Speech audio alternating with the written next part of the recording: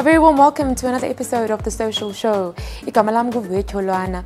For the next few minutes, we're going to be meandering through CSI, CSR and shared value initiatives in the land.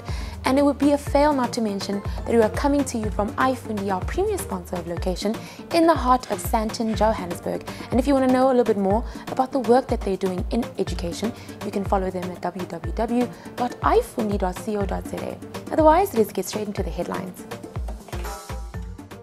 Feeding a staggering 4,000 people daily, mostly children, and reaching about 22 soup kitchens in Khayelitsha, Westlake, Retreat and Steenberg, a new initiative by Constantia Can sought out to ambitiously raise 1 million rand in a single online fundraising auction held on October the 1st. Susan Johnson of Constantia Can has noted that the auction is a rarity and contains a level of access to South African products like no other. Since launching in April as a direct response to the COVID-19 pandemic, Constantia Can has delivered over 500,000 meals with a total of over 2 million rand and so much more.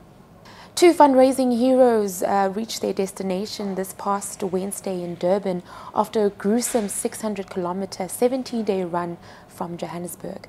Kabelo Mabelane, Peteni Kuzwayo, founders of Move the Nation, braved the intense cold, the intense heat, the muscle aches and the physical exhaustion to raise funds for children who go to bed without food every single night in South Africa. The pair so far has raised over 1.3 million with more pledges coming in.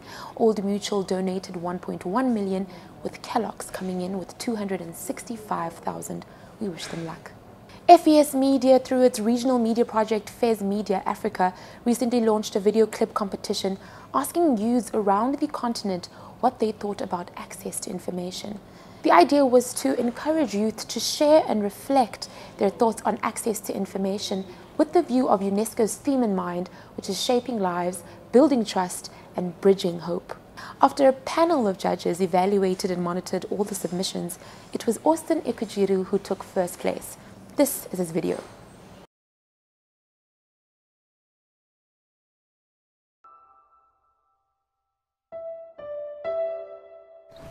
Hi.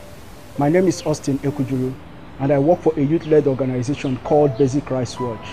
As a citizen of Nigeria, it is my right to request and have access to public information, especially in this time of global pandemic. Timely and unrestricted access to information can save lives at all times. And in times of emergency, such as the public health crisis the world is currently facing.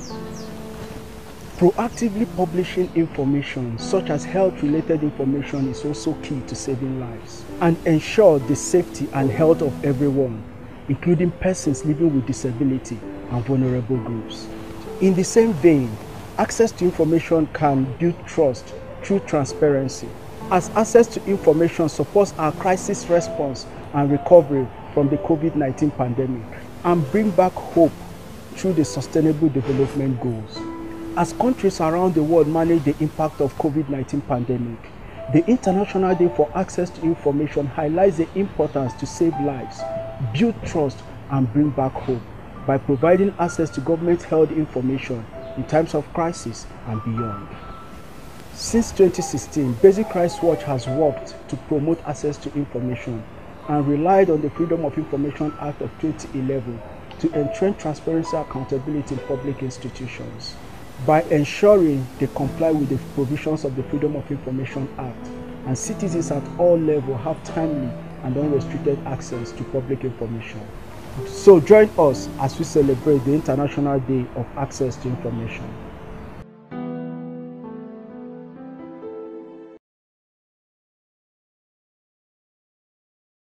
Now, as we wrap up Heritage Month, a month that embraces South African diversity within their culture and their language, UCT has announced a new undergraduate program that will be offering a Khoisan language to be developed in the next 5 years.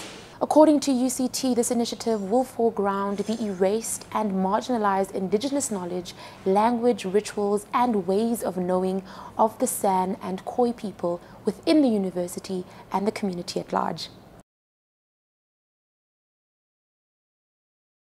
We've come to the end of this week's episode of The Social Show. Now, if you want to know a little bit more about the stories involved, you can send us an email at press@social-tv.co.za. Otherwise, you can visit our website, www.social-tv.co.za. My name is Viwe, Love and Light.